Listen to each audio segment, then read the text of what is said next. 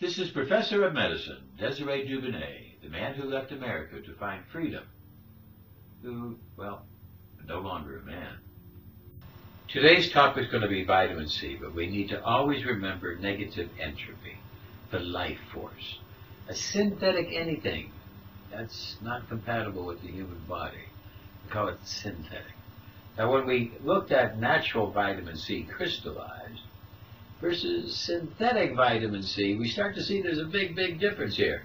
The physicist will tell you, you see, that the natural vitamin C plays with light because the electrons are at a high level, whereas the synthetic, the electrons are at a low energetic level. So they absorb light, become black. You see, there's a great big difference. The chemist will say it's the same thing. Now when we look at the chromatography, we're also going to see there's an awful lot of subtleties in natural vitamin C that aren't there in the synthetic ascorbic acid.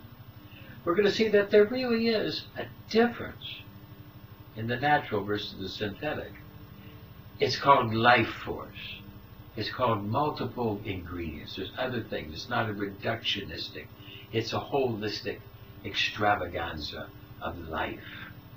Now, St. Georgie, a good friend of mine, he won the Nobel Prize in 1937 for discovering vitamin C, and he said it's much more than ascorbic acid. He told them they were wrong. He laughed when he talked to me about this. And he wrote a book, Bioenergetics, and in the Bioenergetics it talked about the energy of life, that we needed to deal with the energy of life. If we don't talk about the energy, we're just talking about dead matter. No, we're living things. It's an energy of life. And he talked about how vitamin C was integral, and it needed to be into a complex. There's many different things. And vitamin C was involved with every biological process. It helped energies to intercede and to interact. But he said it was much more than ascorbic acid. It was the hesperidin, the rutins, the flavonoids, many things that went into getting the vitamin C to really work. And to really get it to work well, you need to get a complexity. And here's one of the best formulas. It really has all different types of vitamin C that can get into a different act of the body at work. And he said the most profound thing was bone marrow. He laughed when he talked about his old country. He was Hungarian, was from Budapest. And basically talked about how you could get bone marrow soup and bone marrow. Well, I came over here and found out it's wonderful. But this stimulates the vitamin C to really work. And that bone marrow was one of the real elements that was able to heal Ebola. Viral conditions. We're now under the COVID threat.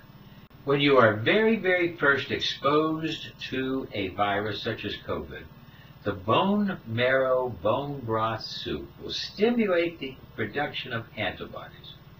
Very important. You should not take this at the later stages. It's dangerous. You watch our videos and learn more about that.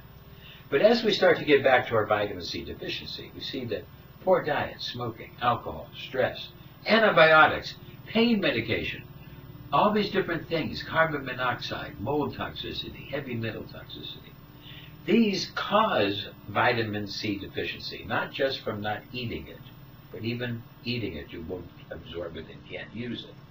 The vitamin C deficiency could cause anemia, bone problems, wound healing slow factors, bleeding gums, loosened teeth, muscle degeneration, hysteria.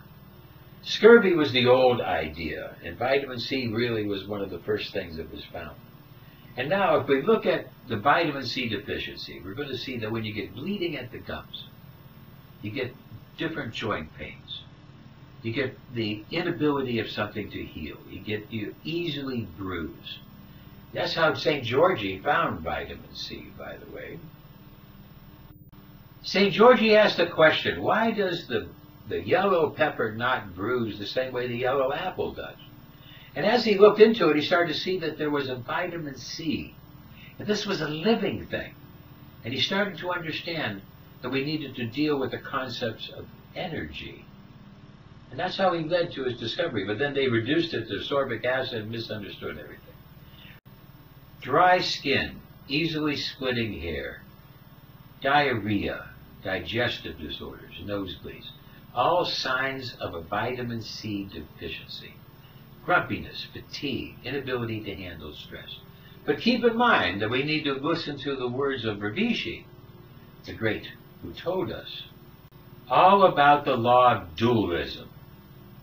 The law of dualism states that the symptoms you get from a deficiency of a nutrient is the same type of symptoms you get from too much. You might be deficient in a nutrient, have the symptoms, then you start taking massive amount and the symptoms come back. Because too much or too little can create the symptoms. So we need to recognize the same thing with vitamin C.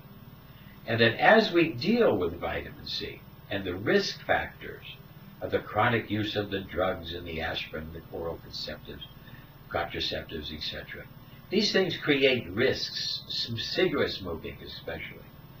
We need to be able to recognize that vitamin C is involved with almost every disease. So vitamin C now has really become a panacea. It's useful to get to people. However, the daily recommended dose is about 100 milligrams a day. You can get it very easily from foods. Food is your best medicine, and food is your best source of vitamin C. And taking massive doses of vitamin C, your body just gets used to it. See, it's a water-soluble vitamin. So vitamin C, in order for it to do the amazing things with your immune system, needs to be taken in excess when needed, not as a panacea. So you get it from foods, and then you're going to be able to use the vitamin pills later. If you get bell peppers, you get these different nutrient-rich foods into your body, you're going to get all the vitamin C you need. Then you can take more, and when you take more, you're going to need to make sure you're taking a natural, a well-blended natural with the entire vitamin C complex into it. Then you can start taking larger and larger doses. The larger and larger doses of vitamin C will help you when needed. It's not really a preventative. It's much more of a treatment when needed. And always remember, a synthetic anything is an insult to the body, even a synthetic vitamin C. Try to use natural.